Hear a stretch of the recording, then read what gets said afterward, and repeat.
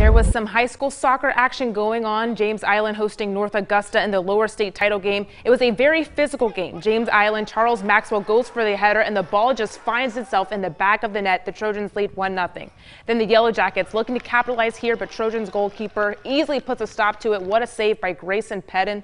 And the Trojans' momentum would only grow. They would actually have to put up a good fight. Michael Catton now goes for the shot. North Augusta would be able to tip it out, but take a look. Aiden Worthington on the rebound would be able to score a goal, and the physicality would pay off as James Island takes down North Augusta 3-0. They're taking home the lower state title and also advancing to the 4A state championship game.